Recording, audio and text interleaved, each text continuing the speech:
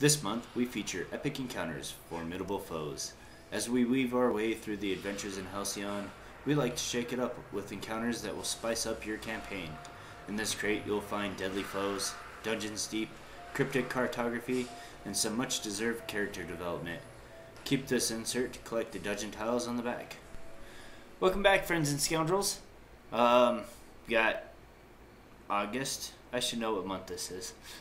Got the August dungeon crate. Not a bad one.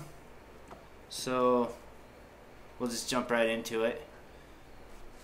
So, and here's what's in the box card.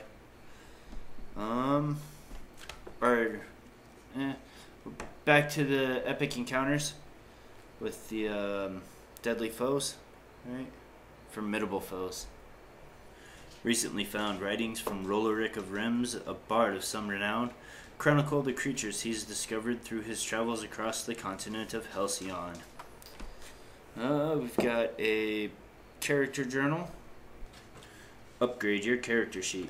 Chronicle the mighty deeds of your RPG character in your epic campaign in this character journal and notebook for your tabletop.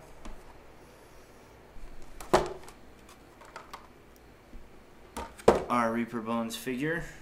We've gathered a trio of trouble and let them loose among the crates. You'll receive one of the following Reaper Bones miniatures in your crate: Fire Demon, Frost Giant Bodyguard, Demon Lord of the Undead. Use the Adventurers Guild to trade and or collect.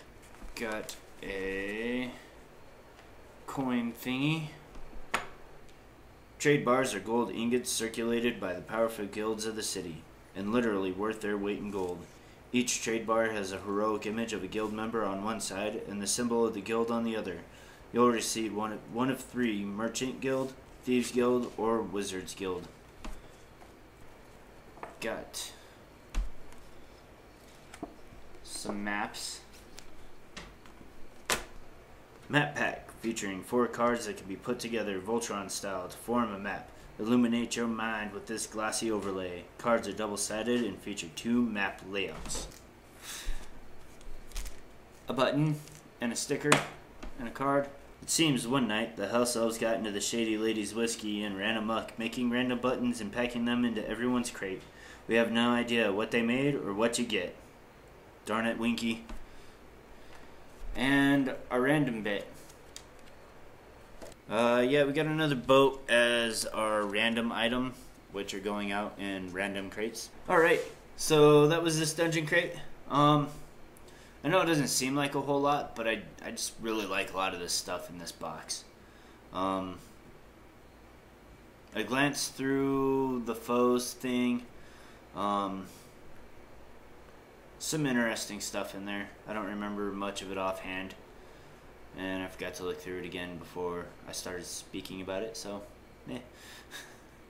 but looks like there's some good stuff in there.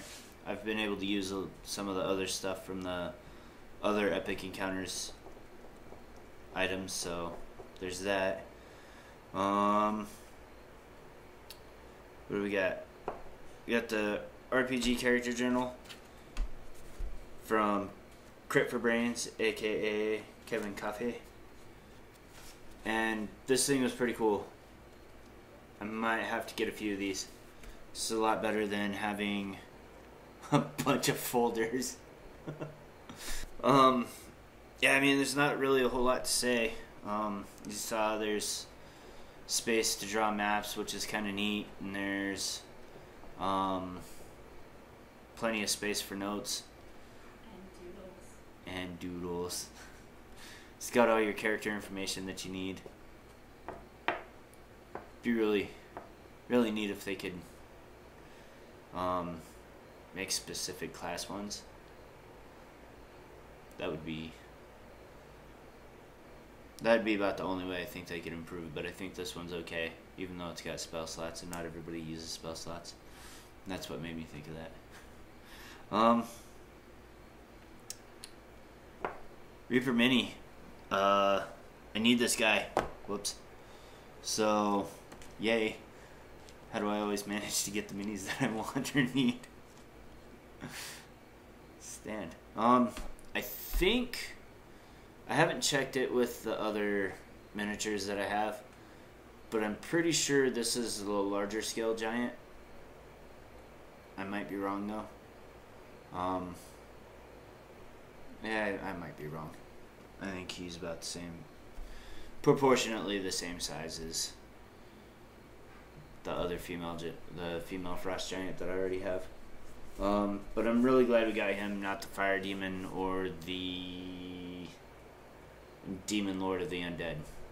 I wouldn't necessarily be disappointed with either of those, but I don't use a lot of demons. Lynn doesn't use a lot of demons. Nobody really uses a lot of demons in our area.